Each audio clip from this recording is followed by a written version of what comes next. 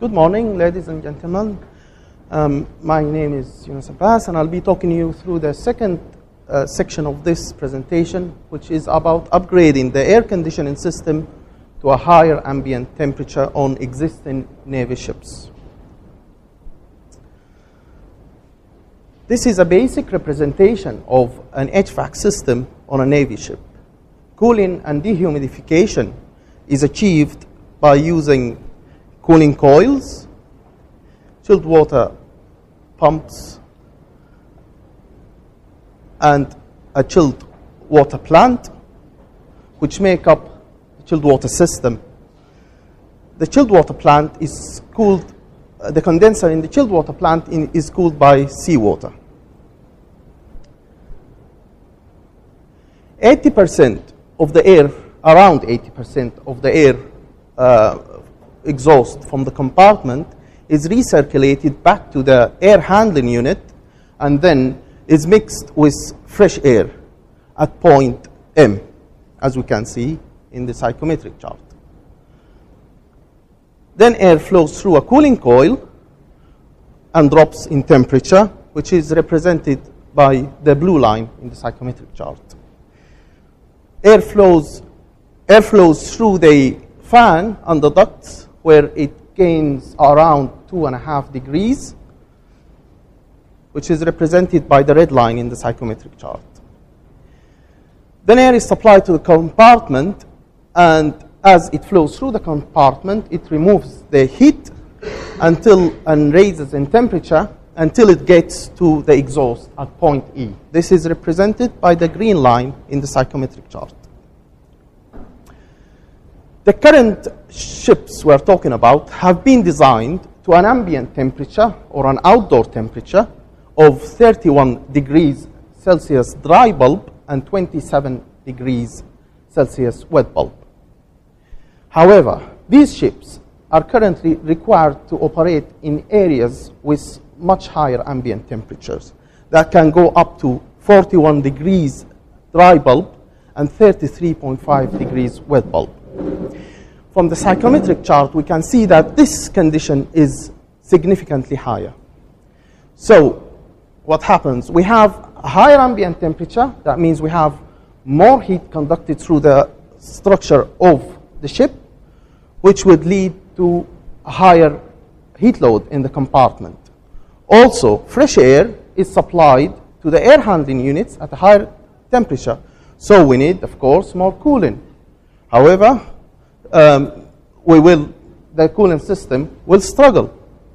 So the first option we are looking at here is to upgrade the system using the defense standards that we use for designing these ships, and that specifies a chilled water supply temperature of 6.5 and a return temperature of 13.5, giving us a delta T of 7 between the supply and the return. This psychometric chart shows the cooling process before the system is upgraded to a higher ambient temperature. The other psychometric chart shows the process with a higher ambient temperature. If we compare the two psychometric charts, look at the green line. Because the conditions of air going through the compartment is the same, the enthalpy is the same, which means 1 unit of air will remove the same amount of heat. However, at higher ambient temperature, you have higher compartment heat loads. Therefore, you need more airflow through the compartment. And also, if you compare their blue line, which is the enthalpy of cooling, the air that goes through the cooling coil, you can see that it significantly increases from 26 to 34. We've undertaken a study on a generic ATU, and by assuming a total heat load of 15% in the compartment, the study has shown that the airflow through the compartment will have to increase by 18%, and the cooling capacity and chilled water flow rate will have to increase by 54%. So, in order to upgrade this system, we have more airflow, which means we might need to upgrade the duct sizes in the whole of the ship. Also, because we need more cooling capacity and we have more airflow, we will have to upgrade the fan, the cooling coil, and of course the heaters, because the heaters are sized for heating and we have increased the airflow. So those also have to be upgraded.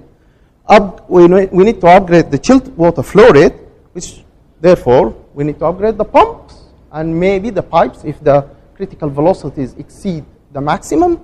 And of course, we need to upgrade the chiller. So that means if we stick with the 6.5 degrees supply, we will have to upgrade the whole system, remove the whole HVAC system and replace it with a new one, which is costly. The second option we've looked at is to reduce the chilled water supply temperature. Legacy chilled water plants have the problem of reducing the chilled water supply temperature. So if the chilled water, that's why 6.5 was set as a limit. So if you reduce it below that, you risk freezing the evaporator. However, modern chilled water plants can go down to 2.2 without the use of antifreeze supply temperature, which is very good. So in this example, we've looked at using a supply temperature of 4. So we can increase the delta T to 9.7 here. So this is a psychometric chart showing the previous process using a 6.5 supply chilled water temperature. The other one is for a lower supply temperature. So comparing the two psychometric charts, if we look at the green line, which is the process of air going through the compartment, cooling the compartment, you can see that the enthalpy has increased here. So 1 unit of air, in this case, will remove more heat from the compartment. So that means we may get away without increasing the chilled water, the airflow rate.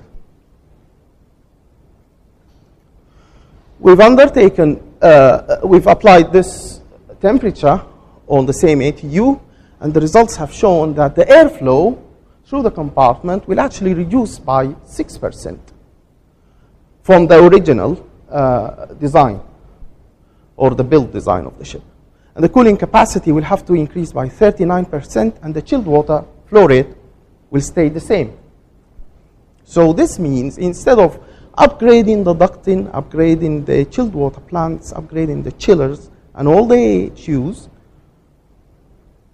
by using a lower chilled water temperature, we can get away by just upgrading the chiller and maybe upgrading some cooling coils.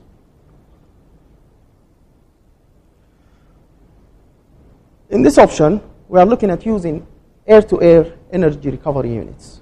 Previously, the ship design conditions and the outdoor conditions were very close. So it wasn't viable to use air-to-air energy recovery units where you actually cool the fresh air coming into the compartment using the exhaust. However, with a higher outdoor temperature, it's now viable to use a heat recovery unit. So in this psychometric chart, by using this energy recovery unit, and that's a total energy recovery unit, so that will transfer latent and sensible heat. So the outdoor condition, or the air entering the AHU, has significantly reduced, as we can see from the psychometric chart. And this is a big saving in cooling capacity. Notice the green line, notice the blue line, pardon me, that you can see that the enthalpy has significantly reduced. This is a reduction of 23% from the previous option, which is using a lower chilled water temperature without an air-to-air energy recovery unit. So from this representation, we can see that in order to upgrade the ship to cool at a higher ambient temperature, using the standard chilled water temperatures of 6.5 supply, we will have to upgrade the whole system. However, by using a lower chilled water temperature supply, we can get away by only replacing the chiller and maybe some cooling coils. Also, using energy recovery units will improve the efficiency of the system. Thank you very much for your attention, and me and my colleague Robin will welcome any questions.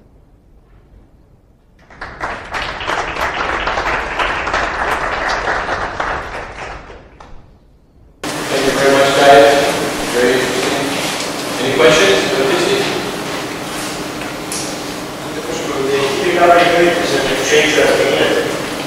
Is a exchanger between the exhaust and the fresh air inlet. With lower to water temperature, what will be your off-boil? Sorry? With lower to water temperature, what will your off-boil emissions be? What emissions? Off-boil, your supply gas. How do you control condensation? There will be more condensation. But there is a comfort zone, and with lowering the temperature, will still be in the comfort zone. So we can obtain the same effective temperature, which is a combination of the humidity and the dry bulb temperature.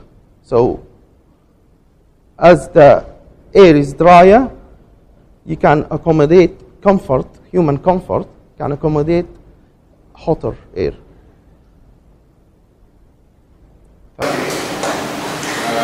got a quick question. I know the velocity is generally high when it ships. What's the velocity for that? 12 meters per second. Two other quick questions. The bypass here that you have on the refrigerator, we bypass it with excessive CO2 or whatever. That's not filtered from what I understand.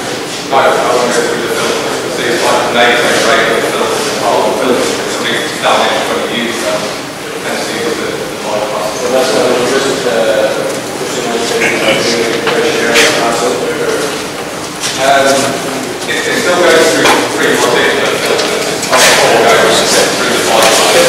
So there is some The majority of the cost is operational. They're not completely that's why it's an option. It's obviously there isn't a risk. The radial filters are only used when there's an attack, nuclear or biological attack. Yeah.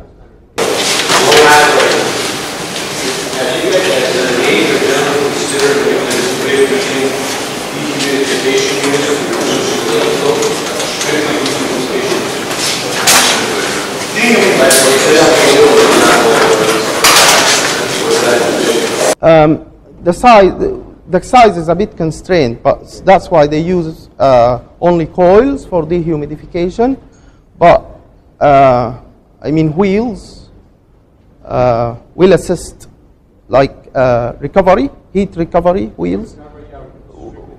They will lower the humidification because the air coming in will, the humidity in the air coming in will be transferred to the exhaust.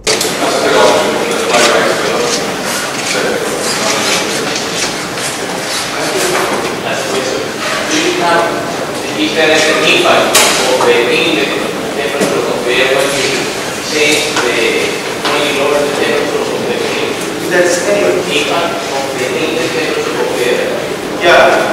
What is The impact is that the humidity will be lower. The air will be in the temperature will be lower supplied. This is what the question that Yeah. So maybe this temperature is below the one that should be comfortable with, yeah. That is true, but supply of, if you lower it, it's currently about 17.5. It leaves the coil at 17.5. And if you lower it by 2.5, that means it's 12.5, which is acceptable, isn't it? ASHRAE, I think, specifies around 55 Fahrenheit, which is roughly 12.5 degrees, which is still in the comfort zone. Again, the velocities of the air leaving the duct are very fast. So you don't get cold air drop-in because the air moves faster. It's not like in cruise ships or other places where there are restrictions on the noise, higher restrictions on the noise of air.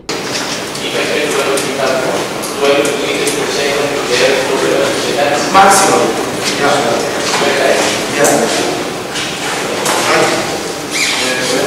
Yeah.